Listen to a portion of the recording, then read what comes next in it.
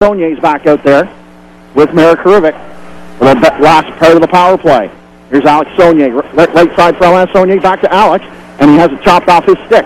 Puck comes all the way back to the point for Gormley. Gormley, far side for Simon Jaudoin. Jaudoin into Alex Sonier. Sonier back to the point for Gormley. Gormley, no shooting lane, plays it back to Alex Sonier. Alex Sonier over to Alex Sonier. Sonier winds, fires, puck goes through, and they score! Do believe Marek Hrivik's going to be credited for this goal, but we're all tied up at 3 here at the Verdun Auditorium. 7 minutes and 33 seconds to go in the second period, and about 50 in attendance here from Moncton making the bus trip up. Some of them actually driving up as well, all up on their feet. They're kind of scattered all over the place.